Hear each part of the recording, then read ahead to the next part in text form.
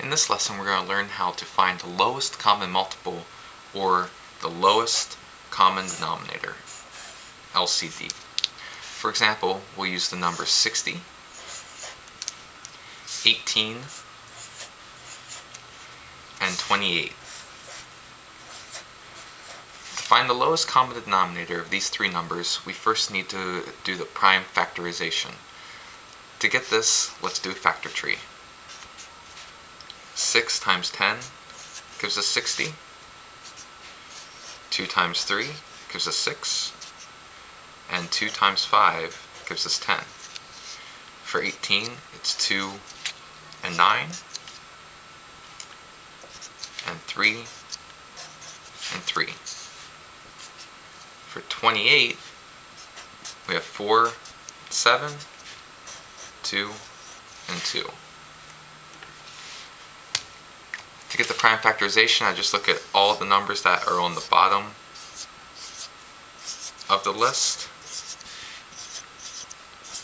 and that gives me the prime factorization. So for 60, it's 2.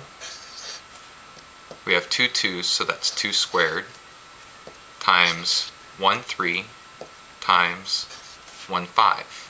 For 18, there's 1 2, and there's 2 3's, and that's going to become the exponent. However many 3's I have is the exponent. For 28, 2 2's means 2 squared, times 7. Finally, to get the lowest common denominator, I'm going to write all of the prime numbers I see. So I see a 2, a 3, a 5, and a 7. 2, 3, 5, 7.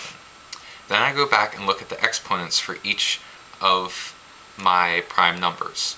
I'm going to write the biggest exponent I see with the 2. So the biggest exponent I see with the 2 is 2.